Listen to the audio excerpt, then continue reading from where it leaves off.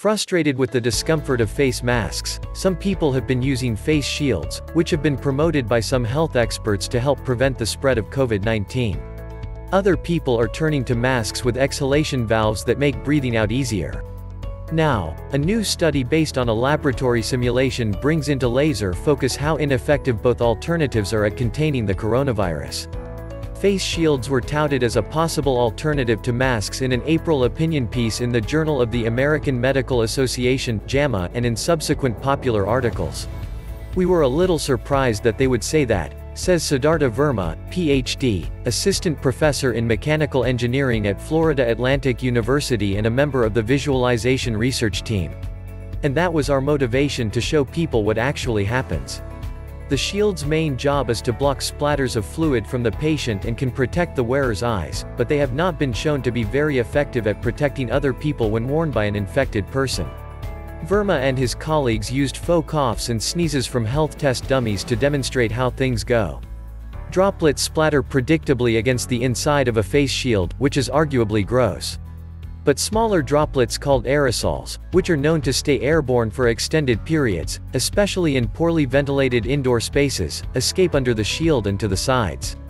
The study, detailed on September 1 in the journal Physics of Fluids, captured the emanations in images and video but did not quantify them, so a direct comparison between the effectiveness of face masks isn't possible. The idea in promoting shields is that doctors and nurses use them, they're more comfortable, and people won't be compelled to yank them down to talk. But medical workers don't use just the face shields, they use them in conjunction with masks, Verma explains. The shield's main job is to block splatters of fluid from the patient and can protect the wearer's eyes, but they have not been shown to be very effective at protecting other people when worn by an infected person. Also, it is not known how much protection a shield might offer the wearer against any wafting coronavirus particles. Proponents of face shields have cited a 2014 study that found the number of respiratory droplets from a cough can indeed be reduced by a shield. But the risk of a nearby person inhaling droplets is reduced by only 23%, that study concluded.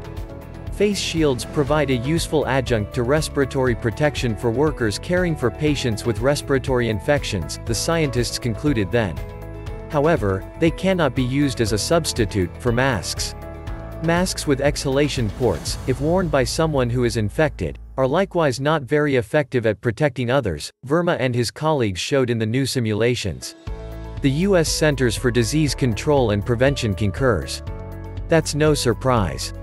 Masks with valves, which make exhalation easier and reduce moisture buildup, are meant to filter incoming dust, chemicals, or other particles, but they're not designed to filter what goes out.